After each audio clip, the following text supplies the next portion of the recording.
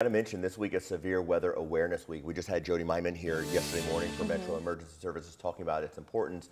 This morning we're focusing on watches versus warnings. Right, so Sam and Christina, we hear those words all the time, but there are actually some very key differences in the two things. Right, guys, and today is day 2 actually of Severe Weather Awareness Week, and well, normally day 2 is actually tornado safety and what you can do to stay safe during tornadoes. And the big difference here with Christina, along with tornadoes being the main culprit today, and what we're talking about, the difference between a watch and a warning is extremely important with tornadoes. Yeah, and you know, a lot of folks get it confused, understandably so, because it can be confusing. It seems simple, but a watch versus a warning, totally different. So the way that I like to explain it anytime I'm giving a school talk to kiddos, right, is talking about making cookies. So you have your flour, your sugar, your chocolate chips. Say you put peanut butter, love peanut butter on some cookies. You have all of your ingredients. Say they're on the stovetop. You have your spatula. You already mixed it, but those cookies aren't made just yet. They're just sitting on top of that stove. That's your watch. Your ingredients are there,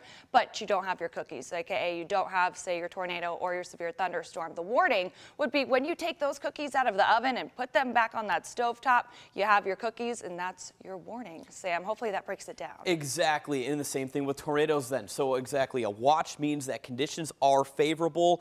When the National Weather Service issues it, that you don't need to take warning immediately, but with a watch, it's just kind of a heads up to monitor the situation, and when a warning's issued, that's when you need to be taking shelter and acting immediately when you do have that warning issued. So of course, it's Severe Weather Awareness Week for the next 7 days, and we'll be talking day by day about the different hazards and what to do when severe weather does strike.